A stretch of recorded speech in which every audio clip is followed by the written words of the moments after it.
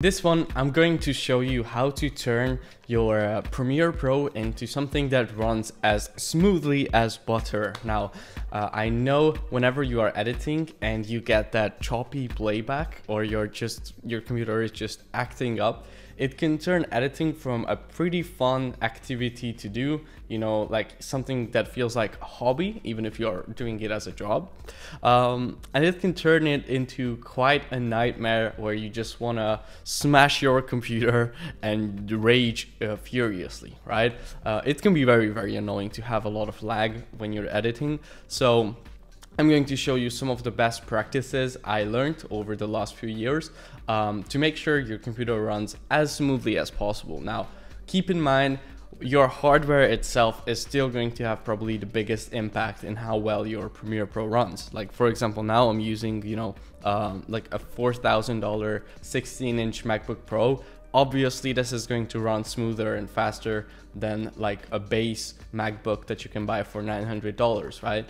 So your hardware will have a lot of, impact on how well your software can run, but there are still a lot of settings you can use to optimize your computer's performance as much as possible. So let's get straight into it. First thing I like to do always is to make sure to go here and go to preferences. And then I like to go to media cache, and then every once in a while you want to remove media cache files, and I like to click on delete unused media cache files, right? So cache files are basically like automatically generated pre-render files and audio, like miscellaneous stuff basically that Premiere Pro creates when you are editing.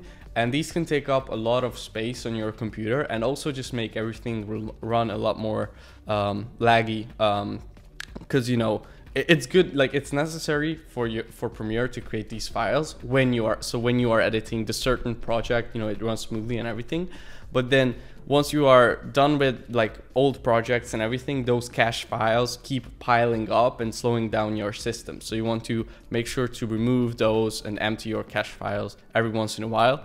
Also here in media cache management, I like to set it up to automatically delete cache files older than, and then I actually like to put it down to like 20 to 30 days. So I'm just gonna put 30 days. Yeah. And also here in the location, one thing I think you can do if you want, I know you can do this. I personally don't at the moment because I have a very big SSD on this computer, but if you don't have that much space of fast storage or anything like that, you can get like an external SSD and put your cache files on just that one. Or if you have like a PC and you have an extra SSD in there separate for your cache files, that can help a lot as well, to make sure that you are not using up all the space super fast on your computer, and also to make sure everything runs smoothly.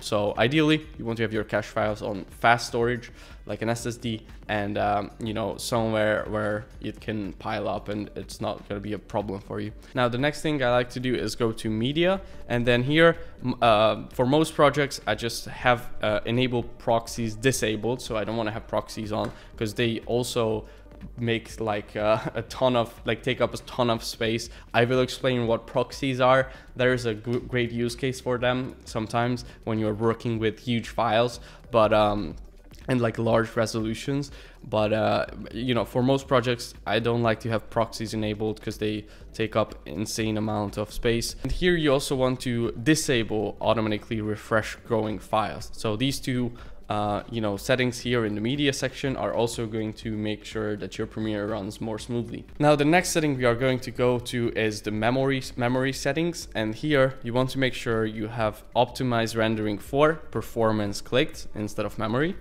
And here you can see you can dedicate like how much RAM is reserved for other applications on your computer. So you can see my computer has 32 gigabytes of RAM, and you want to dedicate as much of that as possible towards Adobe applications. So in this case I have 26 gigabytes available for Premiere, Photoshop, all those things. So that is ideal. Obviously, if you only have like 16 gigabytes of RAM or 8 gigabytes, you want to make sure you have a couple gigabytes of RAM reserved for other stuff as well. But here, just make sure you have as much of it kind of dedicated towards Premiere Pro as possible, while keeping a couple gigabytes reserved for other apps as well. You know, the more RAM you can dedicate towards these Adobe apps, the smoother they are going to be able to run, basically. So for the next tip to make sure your footage runs smoothly, there is this little drop down menu here which says select playback resolution. So if you have issues with choppy playback, you can always go here and set your resolution, your playback resolution, to maybe half, right?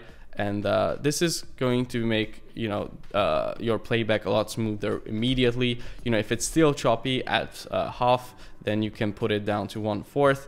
And as you can see, like, I can still see what I'm editing. You know, it's not as sharp as at full resolution, but that doesn't really matter for most of the stuff when you're editing anyways. So use this slider to, you know, drop down the resolution of the playback speed if your footage is choppy. All right, so for this next one, I'm going to put some effects on this video to make sure it's going to, you know, be a lot harder for my computer to play this back. Now what I'm going to show you is, if you click here on this button editor, there is this little thing here, which is the global effects mute. Now, you want to add this global effects mute to your kind of like toolbar here. And then what this is going to do is, if you click this, it's going to mute all the effects that are applied to you know, all the footage on your timeline, basically. So the cool thing is, this doesn't actually delete those effects, so you still have them, right? But it's going to mute them from your playback. So my computer can easily play it back now. And if I'm done with the chopping up of the footage, for example, on the timeline, or doing the actual, like, you know, nitty gritty stuff, I can just click it again and boom, it's going to re-enable all the effects on my timeline.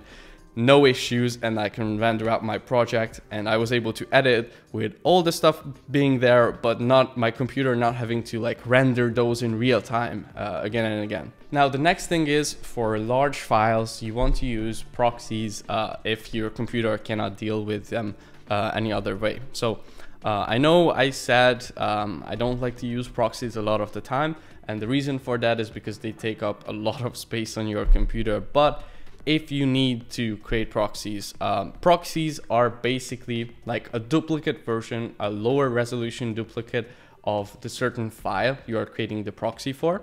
And you know, Premiere will use those when you're editing your proxy file, and then when you render it, it's actually going to replace it to the original one seamlessly. And then your computer only has to deal with them at the rendering part. You can edit your footage smoothly in the meantime. So I hope that makes sense to you guys.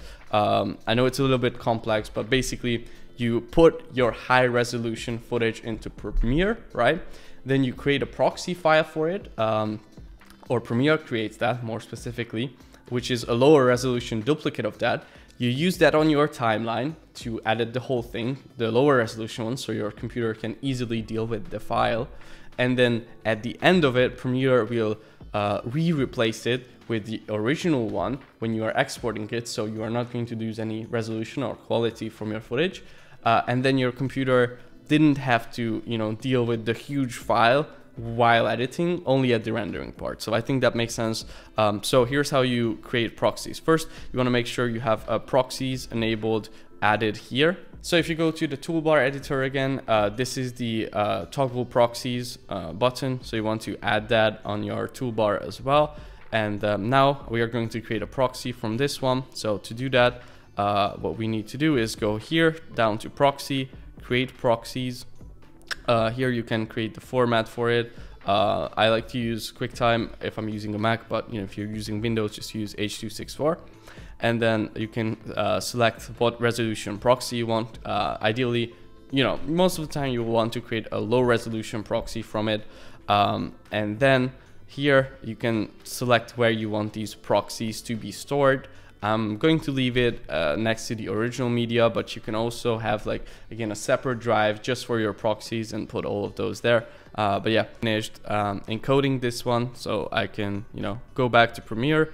And now when I add this on my timeline and I click here on toggle proxies, it's going to replace it with the proxy, and you know, it's going to have a really smooth playback again. So you know, you can if you have a bunch of footage here, you would just select all of them at the same time, right? And then right click, create proxies, use the Adobe encoder to create the proxies for it, put those on your, you know, put the footage back on your timeline, toggle proxies, and then you'll have, you know, smooth playback speed, even using like 8K footage from a RAD camera, which is pretty cool. All right, so these are just some of my favorite settings to use to speed up your Premiere workflow. I hope this was helpful, and see you in the next video.